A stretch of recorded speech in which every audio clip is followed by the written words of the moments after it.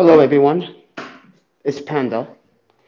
So I end up using Allah's money to get this hostel that I'm staying at. Guys, this here is called the Swedish House Hostel. Already, I'm going to tell you bad things about it already. One, the manager or the woman that owns this place, Chinese, she's very rude, very disrespectful over the phone.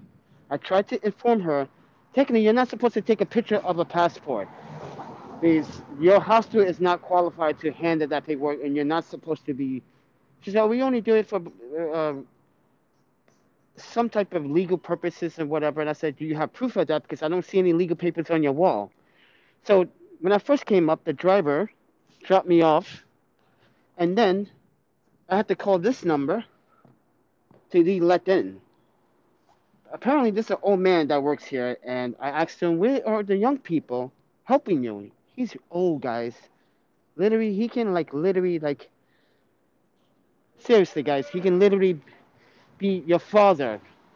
I don't like when old people are being used. That's my thing. So address is 570. Here's my credential badge. I showed her that. I also let her know you need to call the embassy because or a counselor or something because you seem like not like foreigners at all. You just want American people staying at this hostel. And they asked me for identification. So I said, you even have a choice. You can take the French or you can take the U.S. passport. The guy took the U.S. passport because he said it was easier to process. But what I was not expecting from him to take a picture of the passport and the money that was in it. Anyways, on the phone with the woman, she's being very threatening, very hostile. I report this to Hotels.com. They don't like it either. That's right. Hotels.com said they're going to get to the bottom line of that because, let me tell you guys something.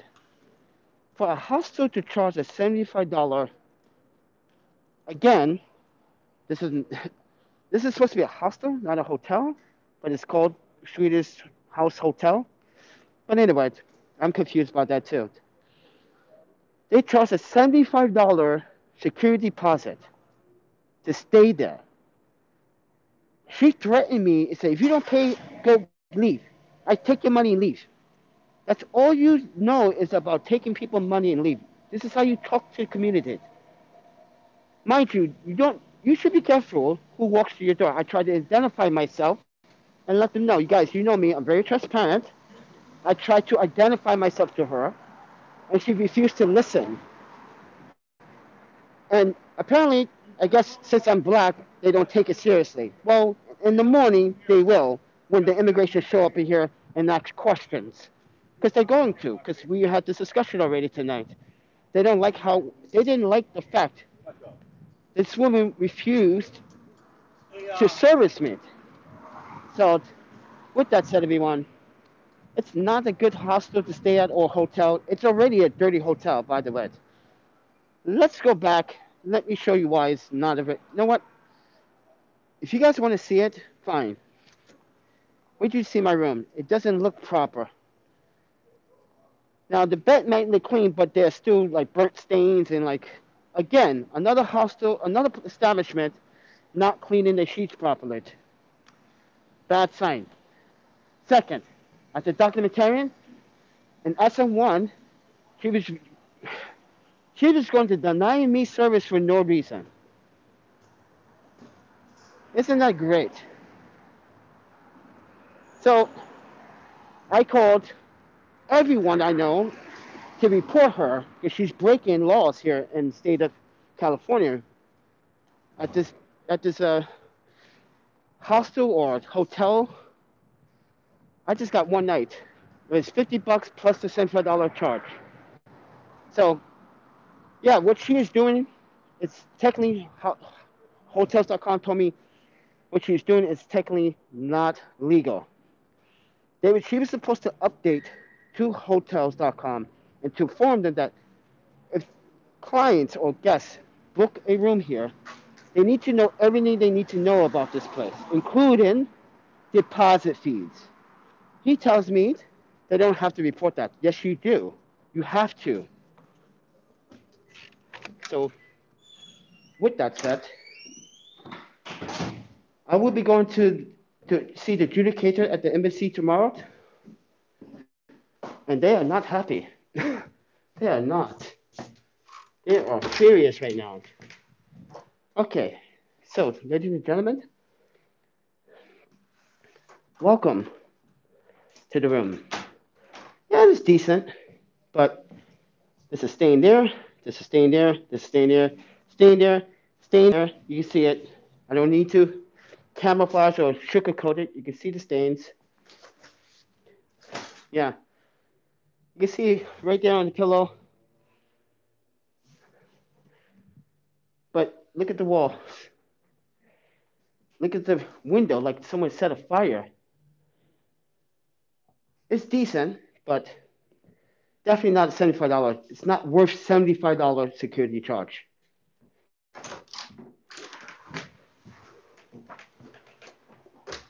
So we are going to take a trip to my Japanese friend's place down the street. They own that restaurant. They don't know I'm here. I'm going to surprise them. If they're still open. But I don't recommend this hotel or whatever they want to call it, hostel. I don't recommend it. And I never will ever stay here ever again. So take that with a grain of salt. So you can either, and here's another thing. The owner, mind you, was asking for cash. I told him, no, no, no, no, no, no, no, no, no, no. Everything must be QR scan, QR codes. Listen to California regulations. If you have to deal with cash, fine. But if you're a hotel establishment, everything should be electronically by credit card. Why are you asking me to go to the ATM to get cash instead of using my card? That's suspicious too. Don't you guys agree? That's suspicious to tell me to go get cash from an ATM. Mind you that I have Citibank in Japan. I get charged $3, $4 ATM fees. That's why I don't go to ATMs. So, yeah, I thought that was strange that he asked. Like, it's strange. Point blank. Just strange. So, I think the whole $75 charge for that room is ridiculous. What damage? There's already damage to the room. So what damage are you thinking I'm going to cause? The room looks terrifyingly dangerous. Damage. It's damaged. The walls, the holes. But yes, I just think that was a very interesting experience dealing with these people.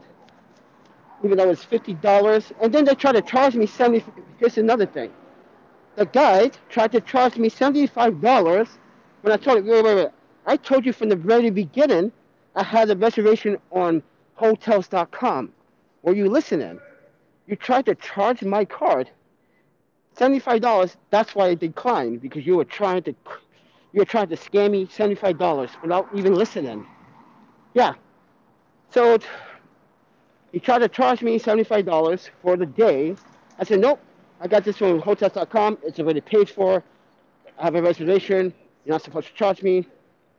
He's going to charge me $75 and $75 more. Isn't that something? So, with that said, I am disappointed at this hostess behavior. And then again, it's in a very bad neighborhood. And as I told the woman on the phone, ma'am, you realize I can actually have you cited right now for what you're doing. I can have federal employees coming in your establishment and close you down, shut you down. You're trying to, basically, you're bribing me and threatening me if you don't have your way. Ma'am, have you ever heard, please listen to the customer? Please listen to what he or she has to say? But did they? No. She kept interrupting and interrupting and interrupting. Why she was interrupting? Because she was agitated by my professionalism. Because I wouldn't speak low to her. I wouldn't yell my voice.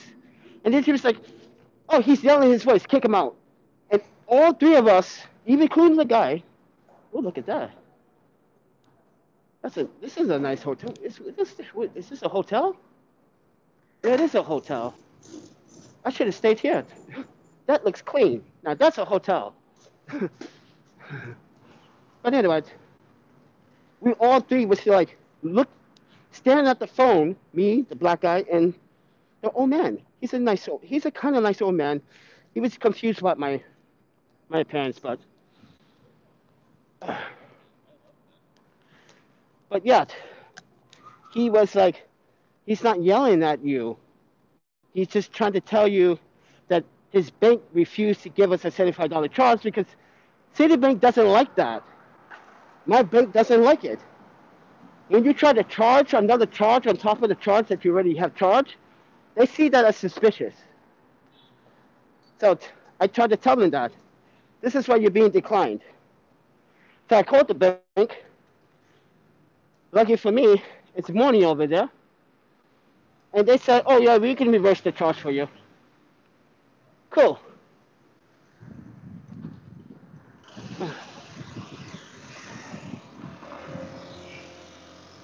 So with that said, I didn't bring my handle. I forgot it. But yeah, be back in San Francisco. But that was a really bad experience hotel. Don't ever stay there at the Sweetest House Hotel. Don't ever stay there. Guys, please. I digress. Do not stay there. It's the worst hostel and hotel establishment in the San Francisco area by far. $75 charge for a room that looks like it was set on fire. Someone had a fight in there. You want to charge me $75 for that room? Right, and they tried to accuse me for the damages too. Anyway, guys, thank you, Allah. Thank you, Shemit, for the donations for the hostel. I appreciate it. I tried to tell her, it's not my money you're dealing with, see? With that said, peace.